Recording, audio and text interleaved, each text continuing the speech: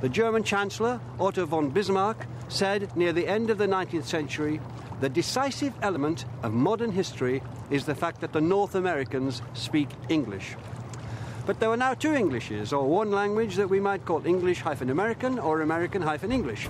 And the story of the last century is how these two Englishes have grown together, sometimes in harmony, sometimes in competition. America was flexing its economic muscles at that time, and the words and phrases reflect that. Big business, executive, well-heeled, fat cat, go-getter and yes-man, as well as assembly line and clothes shop, they're all American English. Europe had its towers, but it took America to build and to name that quintessential image of the country, the skyscraper.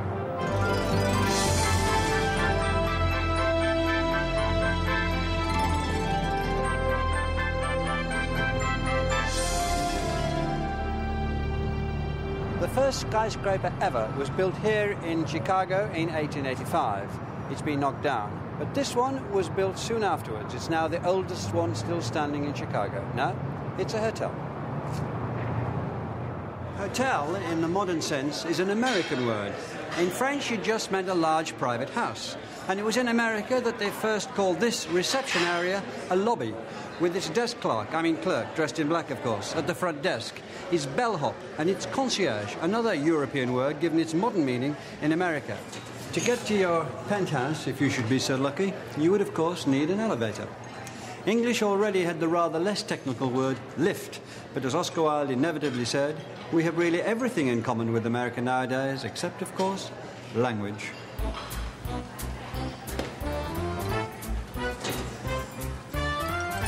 You can see it everywhere, and a hotel gives us quite a few examples. In England, we would have a wardrobe. This is a closet. In England, we would have a bathroom. Well, that's the same, but it could also be called a washroom. A tub with a faucet, not a bath with a tap.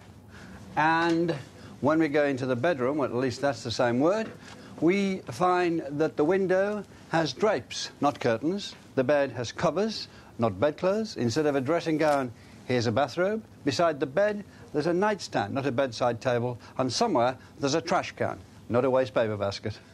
The British had long looked down on the way the Americans used the language. Coleridge thought the word talented was a vile and barbarous American word, but it was in fact English. Dickens noted how they corrupted the language with words like reliable and lengthy.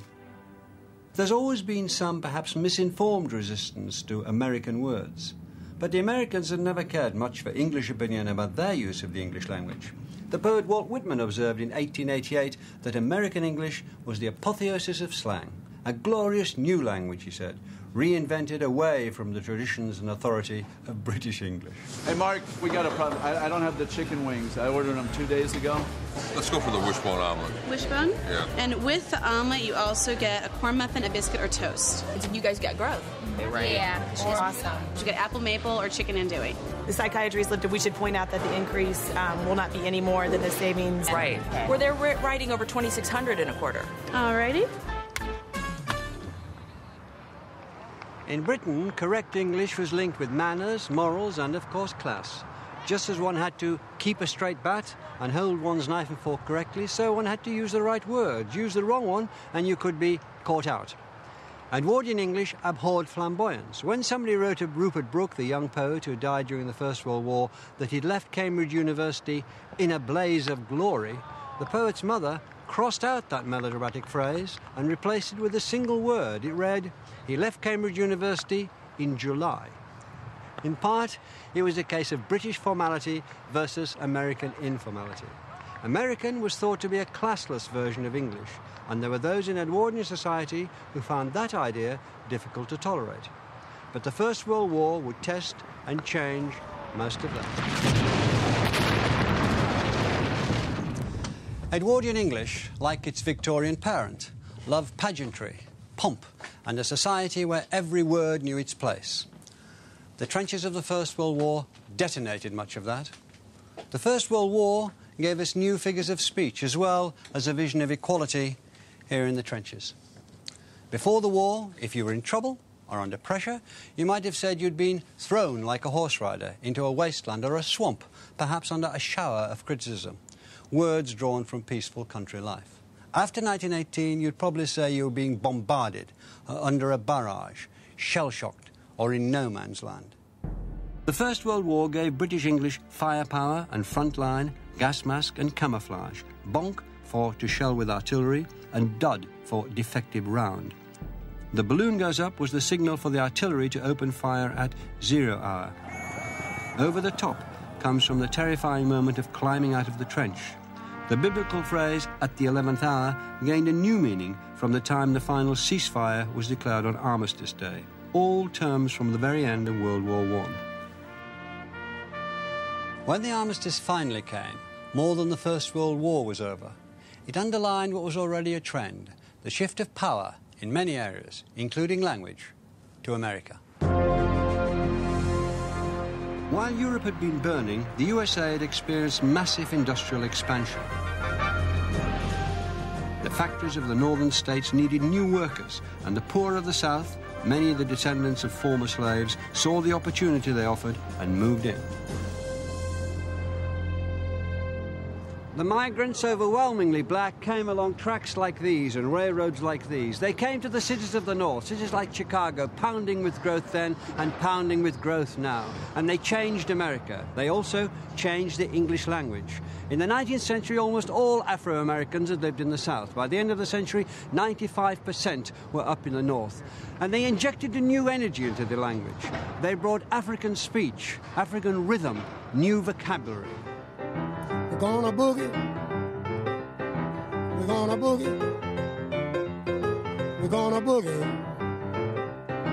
We're gonna get in the groove. We're gonna do these boogie blues. What brought black and white together and put black speech into mainstream American was music. First jazz, then blues.